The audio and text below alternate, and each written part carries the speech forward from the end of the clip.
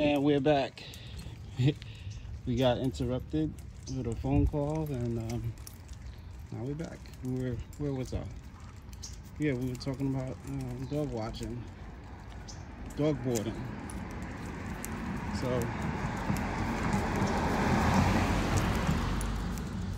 as you know, people go on vacation and business trips and travel. They travel, period. Or they might have a party or function at their house and they can't have their dog around during the function. So they will need somebody to watch the dog for them.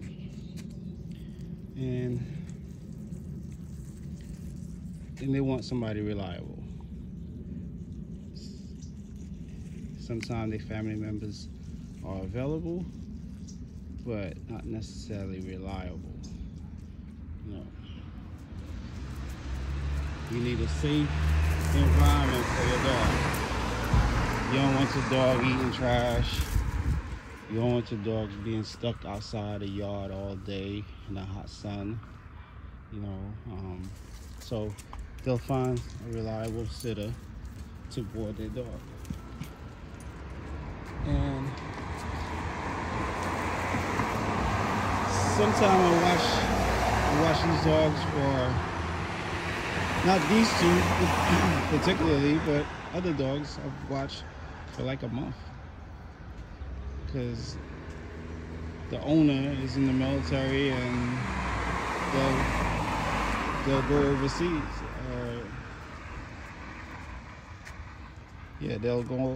They'll have a assignment which requires them to be away for a long time, and then I'll wind up watching the dog for the whole entire month or so. I enjoy doing this because, I like dogs. They're cool, My kids like dogs. We like dogs. It gives us something to do. It gives me something to do. And I have the space available for it. I have a house and a yard. I'm fascinated by it. There's different breeds, different personalities. You get to know a whole lot of different dogs. There's dogs that I've watched, and while I'm walking in the neighborhood, they'll be staring at me like, I remember you, And then I look closely, I'm like, oh, I remember watching that dog.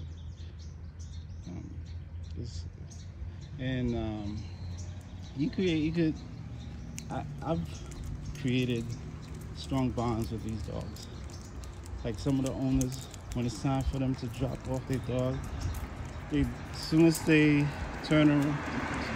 make a turn in the car to my house, the dog starts going ballistic, getting happy. And that's because they know they're coming to my house and they have fun. It's really because of the other dogs they get to hang out with. It's like they're the play buddy. They could play all day. These dogs, they could play all day. Now I am highly selective which dogs that I watch. I would not just watch any dog.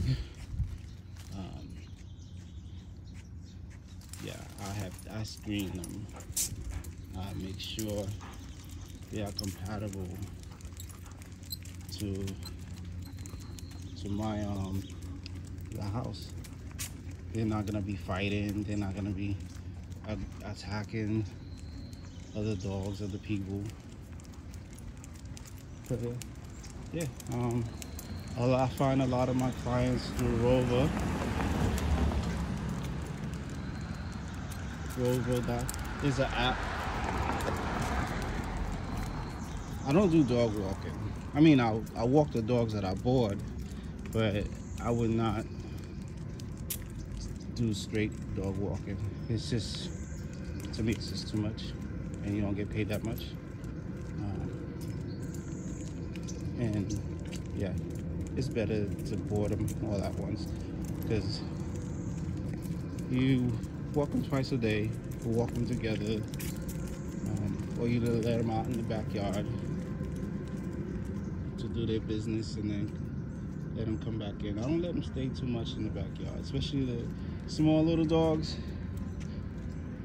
Especially at nighttime, there's coyotes around that could potentially get them.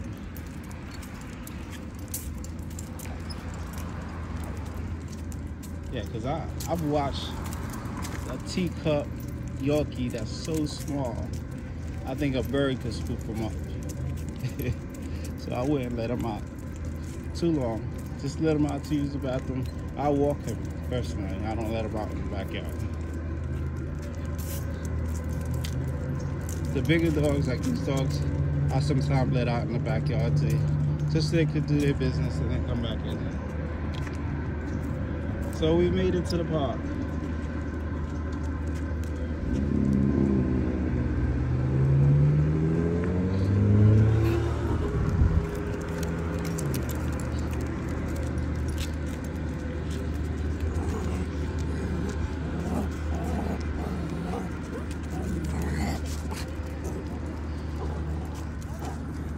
So I prefer not to watch dogs that got aggression.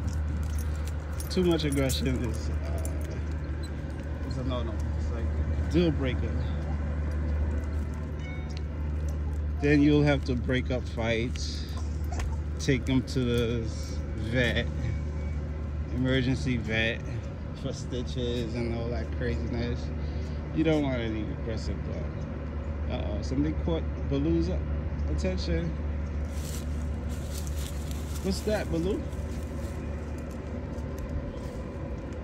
Those are ducks.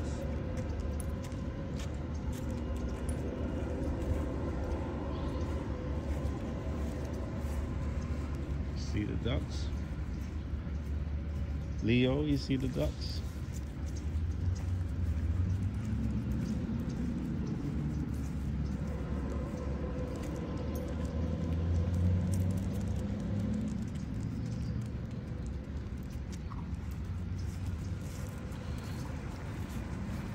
So I've been doing this for 8 years.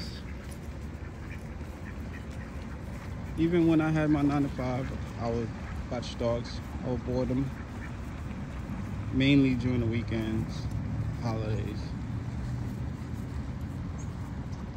And this is something that the whole family could actually do. I have teenagers, they'll chip in and help. Now I have a toddler. She loves the dogs, especially the lap dogs. Sometimes when the dogs go away, when they get picked, the dogs get picked up. My little toddler, she'll start crying. She'll miss the dogs. She'll miss some, not all of them. She don't like all dogs. She likes some in particular.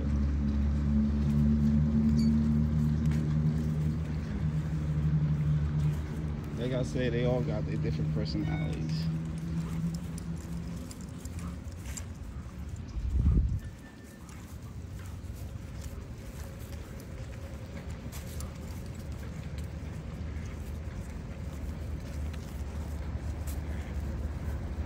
These two are pretty mellow.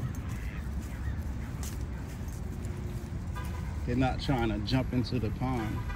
Like some of the dogs, I bring them out here, they will be dragging me into the pond.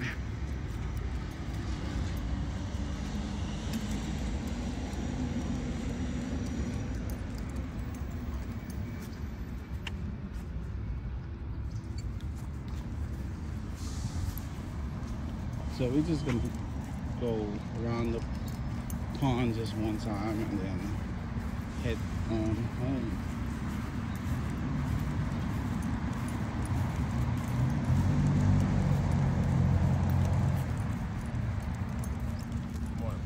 Good morning, how's it going? All right.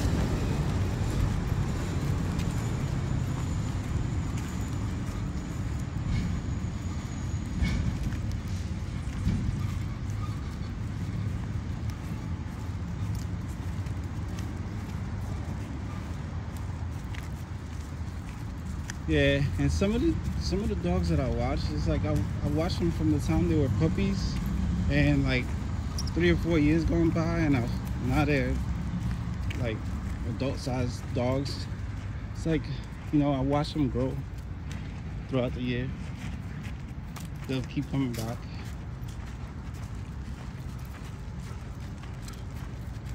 And it's like, once they know you, and they'll forever remember you. It's like they become attached. It's like every time they come to my house, it's like we're reunited again, and they get all hype. Like I'm telling you, they're jumping all over the place. They're like, come on, let's go play fetch. Let's go. Let's go do this. Let's go. And they know the routine. Like, dogs are all about learning routines.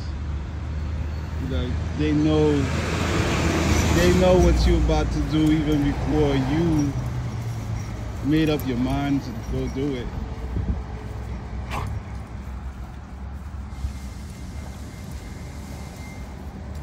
Like, okay, he just got up, and then now he's gonna feed us, and then he's gonna take us for a walk. They already have that all in mind. Like, they study you, and they know your routine.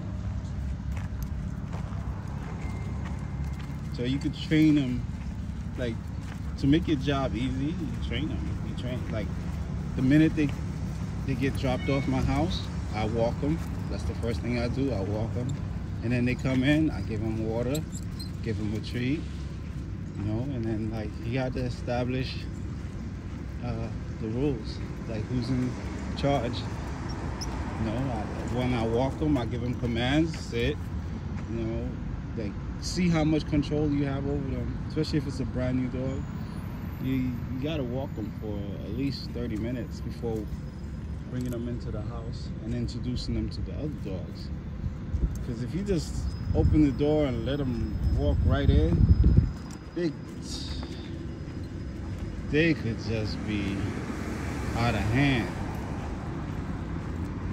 They could just be out of hand and then it's harder to wheel them back in. So from the minute you get them, you start training them and letting them, setting the guidelines. Like, okay, this is what we're gonna do. When I say sit, you gotta sit. We don't go inside the house until I get them to obey some of the commands. Especially if it's a dog that could be very dangerous. Like, I won't take a dangerous dog, a vicious dog, but you might have a pit bull. I'll watch some pit bulls and some Rottweilers, and even a Chow. I'll watch them. German Shepherds. But especially with these breeds, I have to let them know who's in charge from the get-go, from the minute we meet. We establish friendship. We establish who's in charge, and then we go. I gotta do everything like in order and set precedence. This is what we do.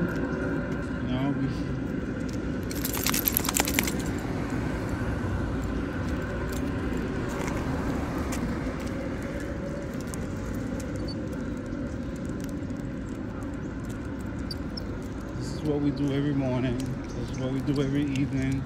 It's nighttime, and then a lot of them, like the majority of them, get it, and then they follow along with they become very obedient and follow along with what you got going on. And some of them, they're so scared. They got anxiety, separation anxiety, or they just they just rambunctious. That's their personality. They just to be rambunctious. Even them, they could follow to a degree. They could follow the routine. But I have like English bulldog that I watch named Rocky. He's like a speeding bullet, man. It's like he's always charging at somebody and barking at other dogs. He thinks he's alpha all the time. He'll go up to dogs twice his size and want to start something. But he would not like aggressively attack them. He just wants to assert his dominance.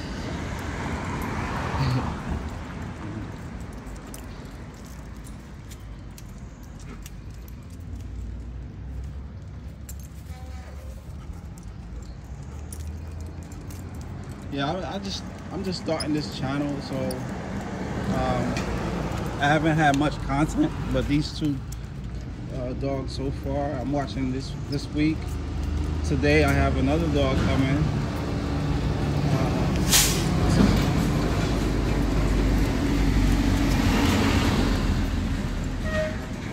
The other dog is a miniature schnauzer, tiny little miniature schnauzer.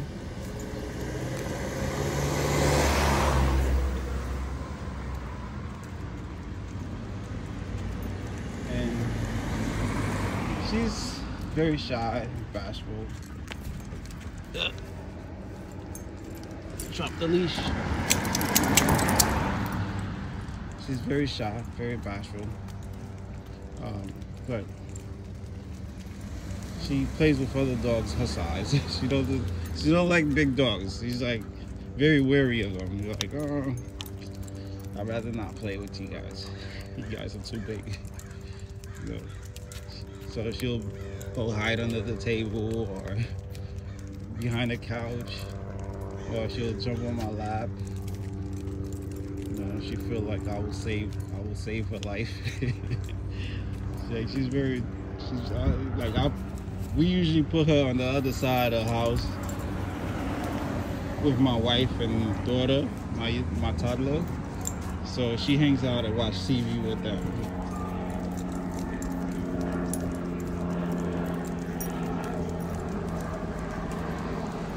All the little lap dogs go on the other side of the house and play with my wife and daughter. And I walk them separately because the whole time she will just be trying to run away from these dogs. But yeah, as I get more dogs, and I'll put more content up and show you different aspects of dog watching. And if you're thinking of getting into dog boarding, let me know. Ask me any questions you would like, and then I'll try to get back to you and answer you.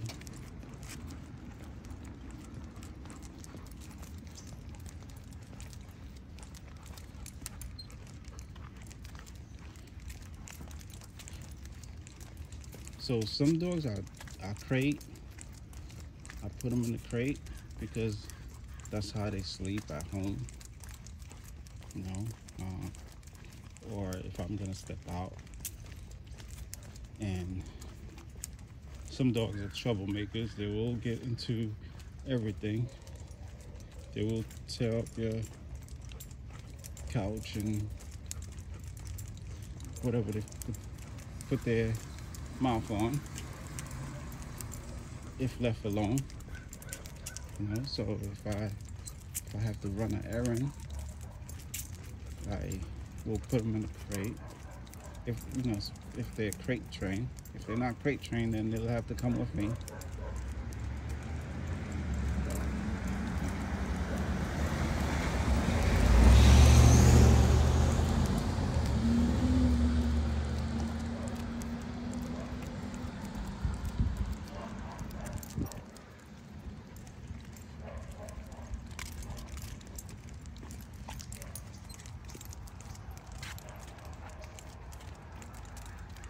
There's another little park that we like to go to.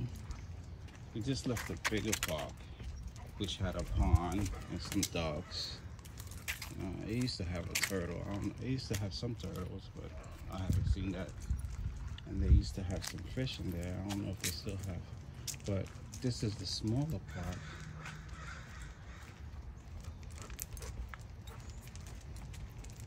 I don't let any of my dogs go off leash. Except if sometimes I go to the dog beach with them. And then the ones that I really trust. What are you afraid of? There's nothing there. Some dogs I would let off leash. This area is too small. I will not let any dog off leash because sometimes they just don't come back. Or they will come back, but they'll go have fun first. They'll run around, chase whatever, or like to be chased. So I'd rather not. That's just a risk that I'd rather not take. You know. If they were my dogs, then I'll take them off. But it's somebody else's dog, you know. It'll be hard to explain what happened to their dog. You know, they'll say, "Why did you let him off leash?" Yeah. But if it's like the dog beach, I'll let them. Some dogs, I would let them run out, run around. I have videos of those. I'll probably upload a video of when I take the dogs to the dog beach. All right, so I'm about to end it here.